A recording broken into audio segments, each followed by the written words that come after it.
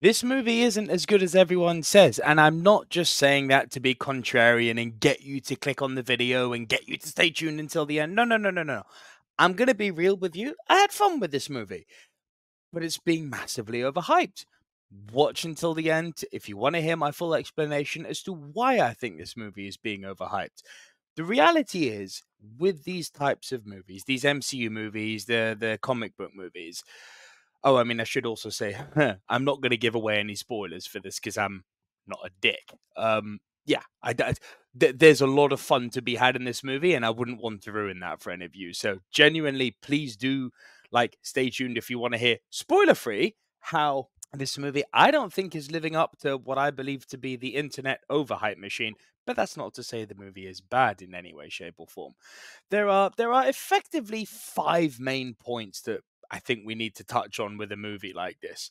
Does it advance the MCU timeline? Are the cameos and fan service up to scratch? We need to talk about the plot. We need to talk about the acting, because a huge part of this whole thing was the on-screen chemistry being sold to us by Hugh Jackman and Ryan Reynolds. Does it live up? And we need to talk about the actual Deadpool stuff, because that's what the movie is.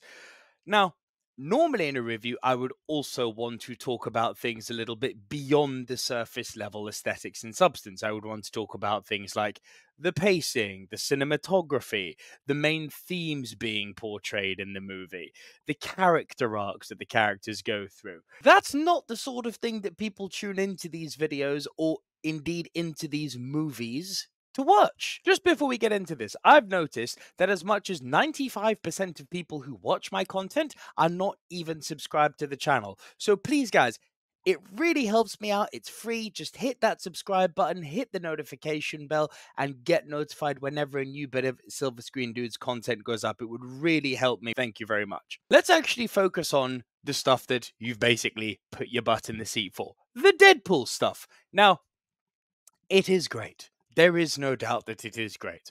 But you have to factor in that we are in the third Deadpool movie now. The swearing and gratuitous violence are fantastic. The breaking of the fourth wall is fantastic. The Deadpool stuff. But here's where the problem comes in. It's getting a bit old hack. It's getting a bit old shtick now. Come again. Now, don't get me wrong. Did I get a lot of laughs in this movie? Yeah. Were the fourth wall breaks really good? Yeah. Was all the swearing fantastic and creative? Yes. Absolutely. And was the violence, the hyper violence on display for all to see? Of course it was. And was that hyper violence good? It was freaking great. It was freaking great. You would have seen this stuff from, him beating up all the guys in the trailers. That's, one of the early scenes in the movie. What they don't tell you is what he's beating them up with, which is, again, it's a lot of fun. No spoilers, but I think you guys will get a kick out of that. I really do. But we don't just want to focus on the hyperviolence with Deadpool. We want to focus on the hyperviolence with Wolverine. And boy, does Hugh Jackman get violent in this movie. And it's glorious to see when both of them are either going at each other or going at other people in tandem. It's such fun stuff. When it hits really, really hard. And then that leads nicely into the whole dynamic between Hugh Jackman and Ryan Reynolds. Look, way back in that Wolverine Origins movie was the first time they did this whole Deadpool and Wolverine thing. It was terrible back then. But these two obviously developed quite a serious real-life bromance from that. And, this has been, I guess, almost 20 years in the making, this coming together of these two actors in these roles. And it's done properly. Look, they're in their suits, full suits, I won't say anymore. They're in their suits, they're on-screen chemistry. It's just contagiously ineffable. It's so great to see two guys who are damn proficient actors genuinely having such a damn good time. This is Hugh Jackman's swan song. There's no he's not coming back. That's not to say he dies. That's not to say he doesn't die. I have not given anything away by saying that. He's just openly said this really is his last one. He's an old man now. His body just can't take getting into that shape. Although, Jesus Christ, he's got into good shape again for this movie. I mean, maximum respect to Hugh Jackman, man. I gotta say, okay, so is their on-screen chemistry good? Yes, fantastic. Is the Deadpool stuff good? Yes, fantastic. So why am I doing this whole? Well, yeah, but the movie I don't think is as good as everyone says. Why did I start off the review like that? It's one word, guys. Plot. The plot in this movie is terrible because of a gaping bloody plot hole. Now, this plot hole happens in the first 10 minutes of the movie. And I caught it. I don't believe I'm the only one who caught it. Although, saying that, I haven't actually seen any other critics, reviewers, or outlets focusing on this. So maybe there's an argument to be made that I'm making much ado about nothing. But I'll explain it and you guys can tell me what you think. So, this stuff you've seen in the trailer, he's at his birthday party. He gets taken to the TVA. There's this new guy in charge of the TVA called Paradox. Paradox is essentially in charge of this. Gets quite meta now. And okay, a contingent of you may say, spoilers, plot spoilers.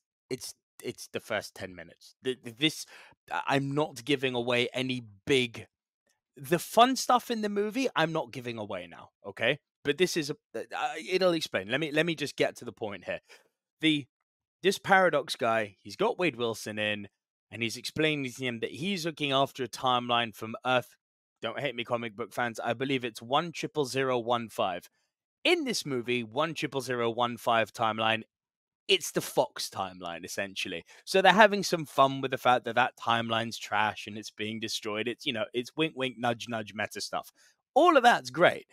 But what he's saying to Wade Wilson is that this timeline is essentially dying because it lost its anchor character. In this case, that would be Logan from, the end of the Logan movie where he died. We all know that. And so as a result, the Fox, I'm just going to call it the Fox timeline. The Fox timeline is dying. And Wade's like, okay, kind of stuff happens. He doesn't seem to be that invested in it. Now, where Paradox comes in and he says, yeah, but I don't want to hang around for 1500 years in order to watch this happen. I need this thing to happen now. I want this thing to be sped up now. So I've invented this MacGuffin device. Now, they do have some fun by actually owning the fact that it's a MacGuffin. But it's like, I've invented this MacGuffin device to speed it up. And now, here's where the massive plot error happens. Why does he need Wade Wilson there? You think, or what Wade Wilson thinks, which is what any intelligent audience member would think is, so in order to stop this timeline dying, we need to go find another Logan from a different timeline, right? So we're still in multiverse territory here. That would make sense if they were to do that. And that's kind of the initial direction that the journey goes under. But again, coming back to it, here's where the plot detail is. Paradox says to Wade Wilson, no, we don't want you to do that. We want this timeline destroyed. So why have you brought Wade Wilson there? What purpose does telling him that you're going to speed up the process of his timeline dying, how does that help you as a villain? Because he doesn't only tell him the plan while he's completely free, he then basically doesn't give him any impetus to do anything else than stop him. But it's like, if you knew he was going to stop you, or it would be a safe thing to assume that he would stop you, because not many people respond well to being told, hey, your entire existence is about to be wiped out. So you're telling the guy who reasonably could stop you, because, he's a freaking mutant, you don't want him to stop you. Why did you bring him here? Oh, yes, plot armor. Because if you don't bring him here and you don't inform him that this thing is coming and you don't somehow push him down that track, then we don't have a movie. And I'm afraid that is the epitome of weak-ass storytelling.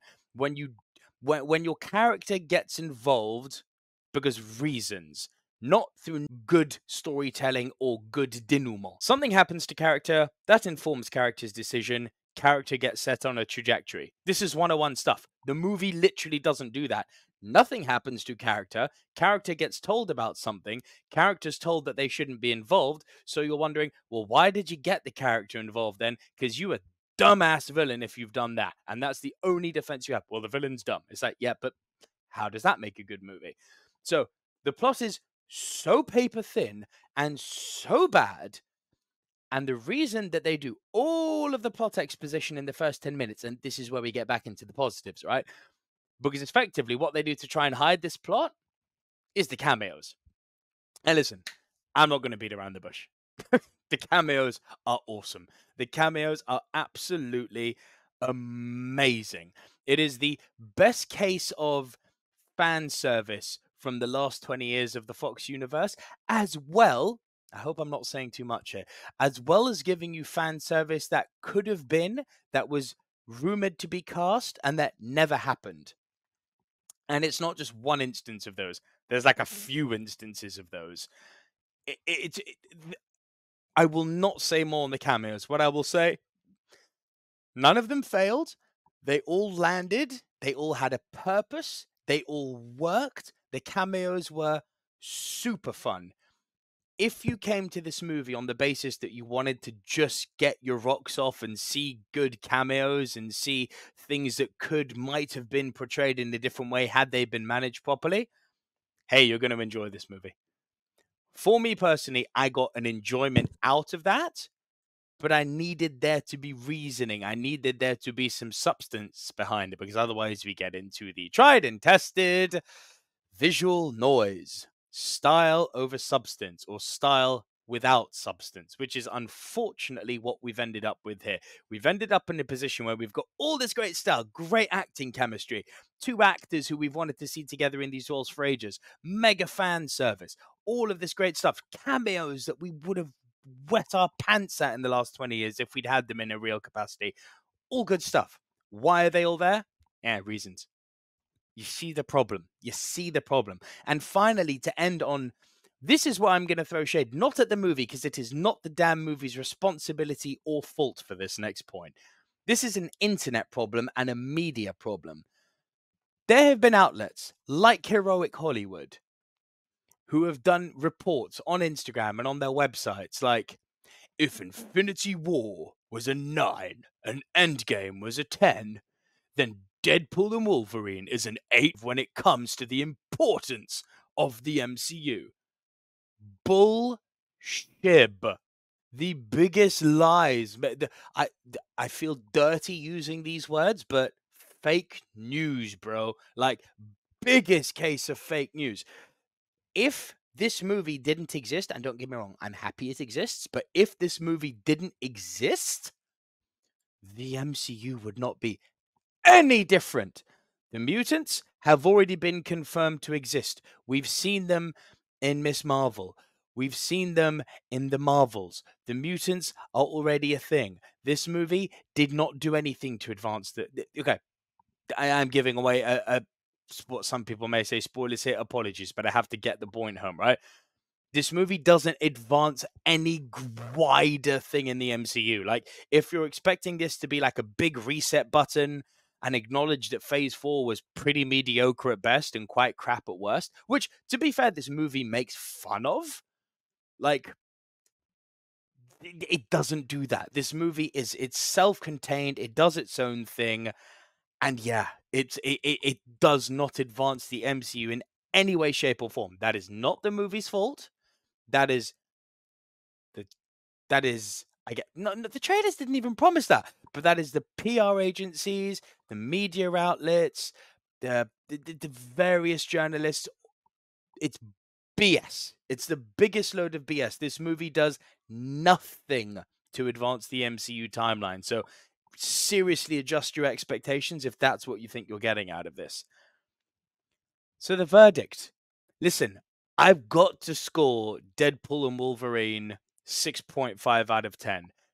The verdict is this. When it hits hard. It is a brilliant example of fan service.